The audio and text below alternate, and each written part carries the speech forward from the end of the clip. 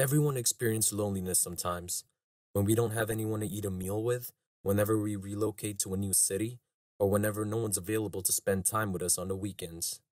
But for millions of people, this sporadic sensation has turned chronic during the past few decades.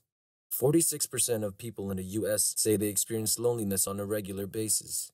Despite the fact that we are in the most connected period of human history, a large number of us still feel alone. Let's try something together. Reach out to someone today, whether you're feeling a little bit lonely or just want to brighten someone's day. In order to strengthen our connection muscles over time or to assist others in strengthening theirs, the objective is to simply open up a little.